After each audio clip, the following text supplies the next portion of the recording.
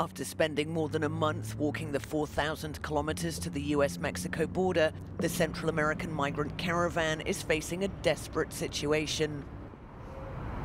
It arrived to a cold welcome in Tijuana and a warning that its chances of entering the United States were almost nil. We've been in this situation for the last 2 days. We spent all night in the cold. But anyway, that's life. We're going to the United States for a better life.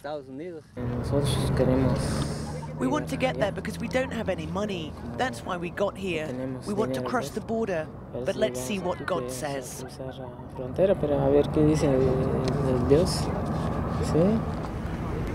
US President Donald Trump has deployed nearly 6,000 troops to keep out what he calls an invasion by thugs and criminals. The migrants say they're fleeing poverty and gang violence at home.